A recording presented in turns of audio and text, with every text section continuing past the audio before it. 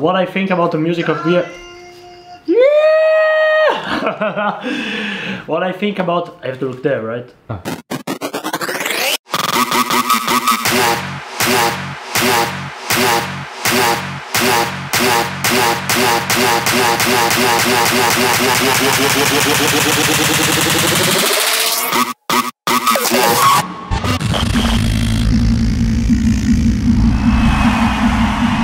The history of me and Alejandro's Malice, well, me and Alejandro met each other 13 years ago. I remember Alejandro didn't have a single idea about hard music in general, he didn't know what it was. We were going in school together and I show him this music and he get passionate about it. And I remember when we were 16, he decided to never have a job, to focus completely on music. Me, I always had a job, I mean, I always had to work, because my father, if I go to my father and I say, oh listen dad, if I want to do music and I don't want to work, my father kick my ass. Basically, I mean, what the fuck man? Go work, you know? Tu sei un pazzo, va via da qui! Papi, sono stanco di te, ti do un pugno nella testa! Ti uccido con questa carne! And I remember in the beginning I was like, nah man, it's not my thing. But every time I go in the studio and he's doing music, every time I give him my ideas, you know. We got along really well. So at some point I remember I just said, okay man, let's do it. Alejandro did send me a message like, oh man, really, I am really fucking happy. I am really happy that we are gonna do this together. It was really good times. We started to work on music together. In the beginning, Alejandro was like the arm and me the mind, and we worked together on tracks. I think you guys doesn't even know about these songs. I remember we were asking feedbacks. The first guy we did ask feedback to was Kronos. I remember I sent Kronos a personal message and I asked him, man, what do you think about this track? And he said, oh yeah, the ideas are cool, the track is really dark, but there is a lot of stuff to... He was not honest, the track was shit. The track was fucking shit. When you start with doing DJ, doing music, you start with the passion. Yeah. You can't expect any money from that. We start like, you know, like in the beginning we told oh man, this lead is amazing, one layer. Like, man, it's supposed to sound like shit. No man, of course. The first time I heard about Gearbox was when me and Alejandro listened to the track of Adventum, Over 9000. We were a fan of Adventum and stuff.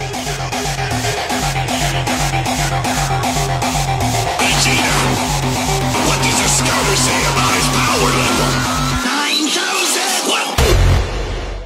9,000! Together with other artists that released on Gearbox in the past, like Recoil, the first tracks of Regain, released in Gearbox.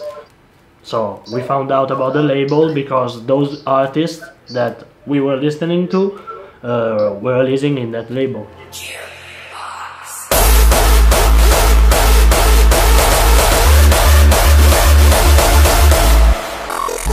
Me and Alejandro were producing tracks like in the studio, like with 2 little speakers and stuff like this, and we tried to send demos to Gearbox. The quality really wasn't there at the start, but you could tell instantly that the ideas and the potential was there, because the stuff they were doing was very intricate, very clever, and quite unique in the way they were doing it. Phil helped us in building what is our style today a bit. Like more energetic compared to the really first tracks we did, like I'm talking about 5 years ago, you know. And I remember Phil, like the first 5 or 6 tracks he did reject them. But when they sent me Stand Back and Respect Me, the drive, the energy, the ideas, the feeling and the atmosphere of the track was just so cool. It was just a sign of things to come. You can't teach musical genius. And for me, that first 2 tracks were musical genius. I could tell they were going to be incredible producers in the future. So that he could accept our tracks. The first tracks we released in Gearbox were Respect Me and Stand Back, the first EP.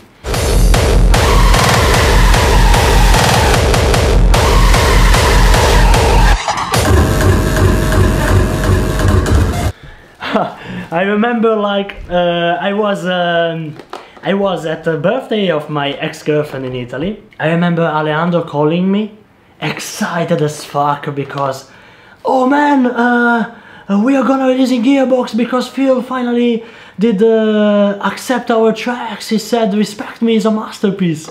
And I remember I was fucking excited in this birthday. And the kind of smaller things back in the day, they got a lot more kind of emotionally charged by them. I mean, than the kind of stuff that we're doing nowadays. For example, when they found out that they were releasing on Gearbox, their reaction was way, way bigger than when they found out they were playing at Defcon Blue. So, Gearbox is bigger than Defcon. Really, we were both happy as fuck to have the chance to release on Gearbox. When we saw the first big salary, October 2016, me and Ale took like almost 2,000 each. And for us was like being fucking rich, you know, because in Italy, 2,000 you take it if you are like a director of a bank almost, you know. And we thought, okay, if now things are going to be like this, let's just fucking do it. I said to Alejandro, man, let's just do it. Let's move to Netherlands. Come on, 3-4 months. Come on.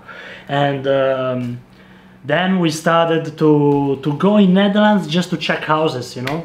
Marvin helped us a lot with this. He did let us stay in his house, me, Alejandro, and Christopher, sleep in his house. I said I believe so much in what you're trying to do and with the music that I believe if you move, your career will be a success.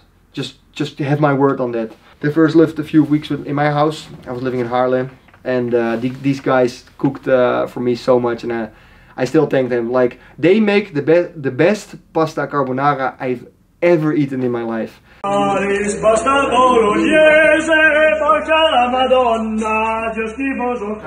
Yeah, also the environment we had when we moved, you know, because as you guys know, we are not Dutch, we are Italians, and we moved in Netherlands just for this job, you know. So it's kinda stressful to leave all your life behind, like your family, your friends, going to live alone basically. And we did live together, yes, for the first years, but we had different visions. So also when you live together, sometimes it's hard to get along. Living with the guys, David and Christopher, was impossible for me. I'm completely honest. I mean, I like the guys, but I was completely impossible for me because I'm a dickhead. I know that. I'm a guy that I need peace, you know. I need the quiet. I need to relax a lot. Yeah, and I remember that Christopher started to produce music during the night when I want to go into bed, you know what I mean? And this is really bad. I mean, fuck you, Christopher, seriously. You always did that. Because we had our studio in our rooms, and there is the music of everybody going around the house, and sometimes it's just not a good environment, you know. It was a lot of stress on everyone, I think, being together for that long and always seeing each other, then also doing the gigs together. I think that in that period, a lot of things changed, because our relationship was completely different from the start. Not because us, but because the experience that we had in that house, and you know, everything was new because it was a new country, a new house. So from the start, when we moved in Netherlands, we had a lot of problems. When they moved to the Netherlands, that was really a recipe for disaster, because the whole stress of the house, the bookings, the lack of money, all the kind of difficulties in living in a different country, they all came together and made a really, really difficult situation for everyone, including myself and Marvin, because we kind of pushed them to move into the Netherlands, and there was this huge feeling of guilt on our shoulders. But we knew eventually it would turn out to be the right decision, because the guys were way too talented. The last 2 years were not the most happy period of my life, you know what I mean? Despite what you guys can think about the success, the big parties and stuff, sometimes to feel good with yourself you need something else, you know? Because of the stress in that house, it kind of probably deteriorated the existing relationship and the existing friendship a bit as well. and I think everything changed a lot after that. It was a really difficult situation for everyone. Yeah, because of the whole situation, I started to go to the psychologist and stuff for the first time in my life, and I'm working on it. I mean, with music, and music helps, and I try to surround myself with positive people. And this is to let you understand that yeah, you see the life of a DJ, you see the parties, you see the flights, you see me in a country and you think I'm living the perfect life. It's not always rose and flowers, you know what I mean? There is also sometimes bad stuff, but in the end you have to keep going and find the force to go on, you know. When I go on the stage, like, of course it's amazing because I can jump, I can play my music, everyone enjoy the music, and I enjoy it too. But when I'm back at home, it's different. I have a lot of work to do, like really a lot. For example, talking more into the specific, sometimes the life as a DJ can be stressful, you know. I mean, it's not like all the fantasy and wonderful world that everybody think. You have a lot of stress on your shoulders. For the Extreme album, I remember I did like 1 track per day, and this was a bad idea because I was really sick. He spent a lot of time in the studio, like a lot more than normal. And he ended up getting one day I came home and he was like completely, I don't know, like out of his body. Like, it was really weird. He was really sick. I remember I was in the kitchen, I drank some water and I faint, and my girlfriend was really scared about. And I remember I opened my eyes at the hospital with 42 degrees fever. Like, was crazy. Oh yeah, I have asthma, really bad. And I have also a panic attack, and I have what's the name in English? A little cock. No. No, that's not true.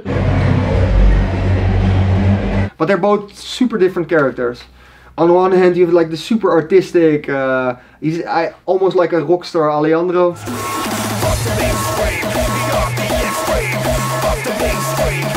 Davide knows every single kick roll of their tracks. He's like always super spot on. You can see his complete body move to the tracks they make. Together they have this chemistry. Like if you see these guys on stage, the fucking stage performance is phenomenal. And they came with literally zero money in their pocket. They had nothing, and then I forced them to move to the Netherlands. They had zero money. They also had hard times where they almost had no money to come by. But I said, guys, if you need money or you need food or you need anything, I believe in these guys so much. I'll help you guys. And yeah, look what it turned out into. We did together. We did the Suppression and Malice album party. Yeah, our first album, yeah, was a bit unexpected for us, for me. Because basically everything about that was not prepared. Yeah, was not prepared. I just we had so many tracks. So many tracks. And they say, yeah, I have so many tracks in my computer. And also so many tracks that people were asking for a long time. Because I had some problem with the mix down mastering. You heard my track or not? Yeah, you heard. Which one? Every single track, man. Or the album. No. It sounds fucking cool. And also with computer, you remember? Yeah. I lost the project like... Thinkafane, the PC just... Yeah. The projects, guys, we told you, before moving in Netherlands, our PC just got struck by the fucking lightning bolt. Two times. So that's why we didn't... My PC exploded, this PC exploded. Yeah, so, without no reason. I don't know, just, yeah. So we can't do a lot of tracks that you guys are asking for. Yeah. The Malice album had been in plan for 2 years. I'd say 2 years. And I would say when we first had about 15 tracks ready for this album, and I would say 80% of those tracks which were ready for the album didn't make it into the album at all. There was so many tracks got lost along the way. Yeah, it was simple. I just watched my computer. I say, Davide, we have too many tracks. That's it. Too many tracks. Too many tracks. We have to release an album because we can't do like thousands. Because if we do singles, we are gonna finish in 5 years. in 5 years probably, yeah. So let's do an album. We can say it is quite different from the usual music of this scene. It's a bit different. I mean, we got a lot of critics, of course, because it's normal. You cannot please everybody. In my opinion, was a good job. I'm really proud of that album. We had a lot of problem with Gearbox. I think people need to know that we've gone through rough times, but we still come through it at the end. I think it's better that, for example, you explain the situation. So the Malice album situation was a massively stressful situation. The company that I ordered the CDs from, they made a huge mess of the CDs. They didn't get stuff done on time, and we had to order a smaller batch just to fulfill orders on the album party. If we'd not had CDs for the album party, it would have been a travesty. But the way it turned out was actually way worse, because the CDs that we sold at the album party had the same audio on CD1 as on CD2.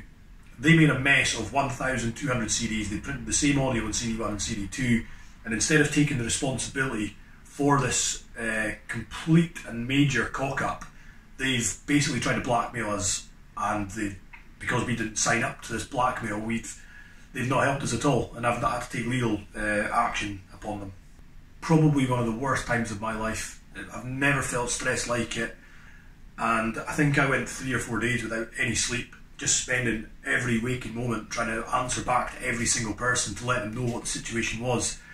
And the worst thing was I didn't know what was going to happen. I didn't know how we were going to fix the situation, but luckily every single person who bought a CD was so understanding of the situation. They supported both myself and Malice through it.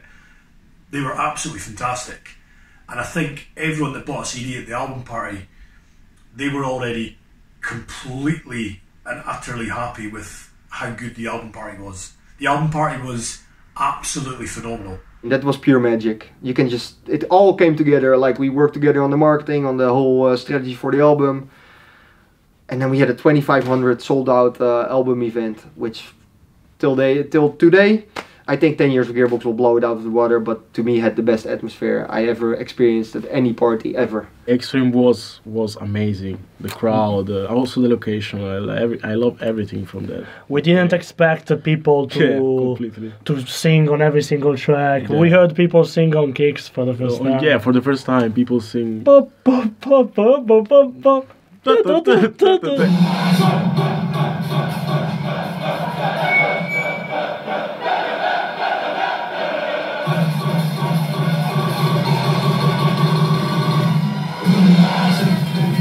Or Malice jumping into the crowd and horizontal kick rolling, and it was when he dived in and didn't make it clear that he wanted to dive. He was trying to get people out of the way. He came right into some poor lassie's face. I think she nearly knocked her out.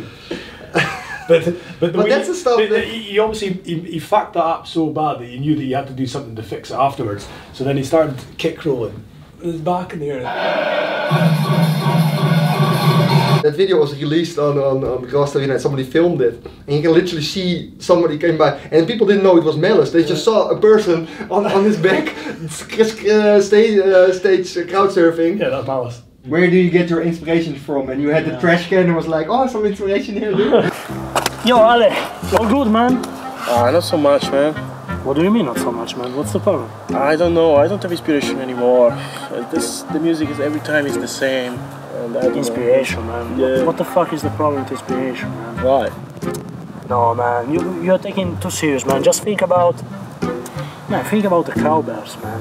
Yes, we take our inspiration from the sky. It's also necessary. When the stars are aligned, I get the best inspiration. This bottle is almost empty. But man, you gonna be like, what the fuck are you doing? Yeah, everything was a mess, but in the end, nobody cares.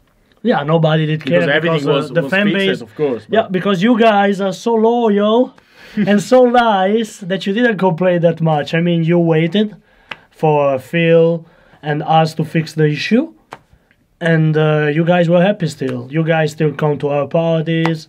we will still play in the biggest events. We didn't lose a reputation or a fan base because of this, because you guys are awesome. The fans were just... I can't thank them enough. They really helped me through that. Without their support, I was just ready for giving up on everything. Because the stress was just too much. Anzi, gang. Gang. Gang. Thank you very much for this.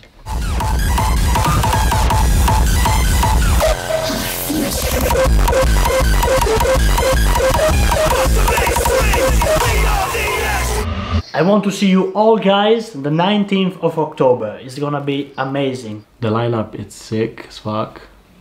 Like, and I'm gonna smash everything, because I think that the Gearbox X will be the last Malice performance, like, together, you know? The last party we will do, me and Alejandro as a duo, as Malice, so I want to see you guys to say your goodbyes to the Malice project as it was, and I want to see you guys there to share the passion that you have for Gearbox, for Raw, for this music there, and to celebrate together the 10 years of Gearbox. See you guys there.